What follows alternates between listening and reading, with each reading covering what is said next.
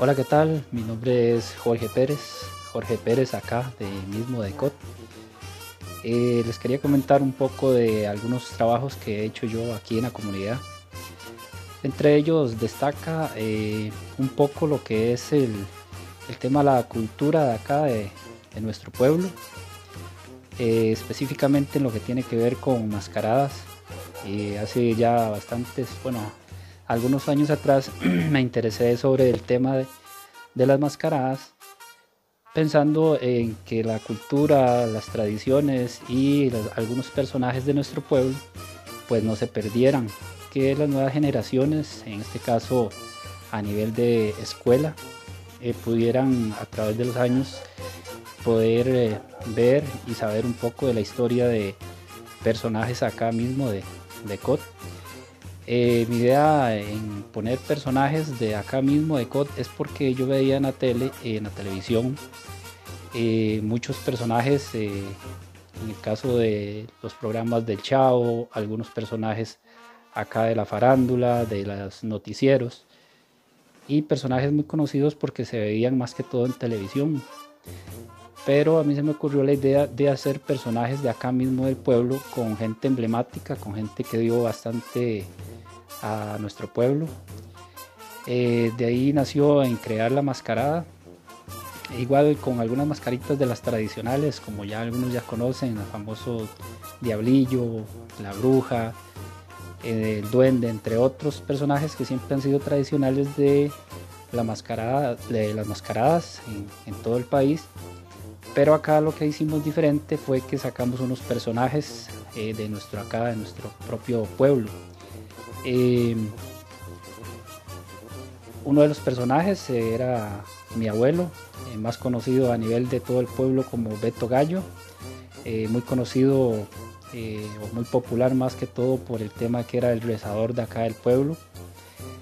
Como ustedes han visto, para los rezos del niño o para las fiestas del 13, que sale la imagen de San Antonio a visitar los hogares, siempre hay un rezador, el que hace la oración.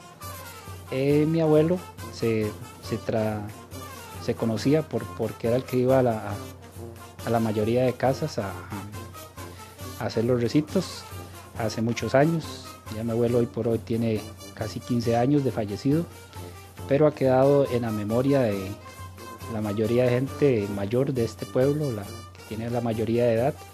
Sin embargo, a nivel de escuela pues no es muy conocido, entonces por ahí más adelante van a ver la máscara y alguna información sobre él. También otra señora que se llamaba Laya, o le decía más bien Layita de cariño, que se conocía por la famosa cuchara, llámese la cuchara El Sabor de sus comidas, en las cuales participaba mucho para las fiestas del 13 de junio, elaborando comidas en el salón parroquial. Ahí cuando alguno ha ido al salón parroquial y ha degustado comidas de las tradicionales de acá del pueblo, hace muchos años esta señora era la que se encargaba de ponerle sabor a las comidas. Y otra máscara también que decidí de sacar como personaje fue en su momento un indigente conocido como Miguel Vieva. Muy conocido él más que todo porque a pesar de ser un indigente, él le hacía muchos mandados aquí a las personas del pueblo.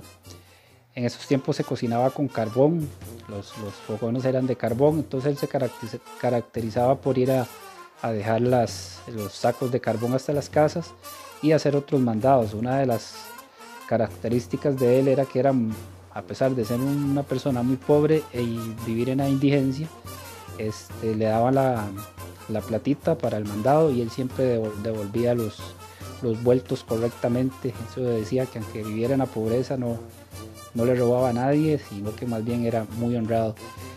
Ellos son 3 personajes que tengo en las mascaradas, y también entre otros, como decía hace un rato, hay otros 7 mascaradas o tradicionales que la intención es llevarlos a la escuela para que ustedes los vean. Esta mascarada en realidad ya ha sido llevada a varios lados, aquí mismo dentro del país, pero sí fuera de la provincia, donde se han hecho varios eventos. También en la escuela se han hecho varios eventos. Dentro de eso pues también he sido invitado a entrevistas, periódico, también canal de televisión, un reportaje, por haber trabajado en conservar en la memoria que trascienda nuestros personajes, algunas de nuestras costumbres y algo de la historia de nuestro pueblo Cot. Les agradezco mucho por darme la oportunidad. No puedo estar presente por temas de pandemia y protocolos, por lo que les grabo este video. Espero les quede buena información y también que disfruten con la mascarada que les voy a enviar para que se diviertan un rato ahí. Ya esa mascarada, ya he tenido eventos anteriormente en la escuela, los niños y en sí los estudiantes han disfrutado bastante. Ahí van a ver algunas fotos donde los niños pues bailan las máscaras, hacen algún desfile por la comunidad, eso en homenaje al Día de las Mascaradas aquí en Costa Rica. Muchas gracias a todos por darme este espacio. Cuenten conmigo ahí para lo que yo les pueda ayudar y con mucho gusto.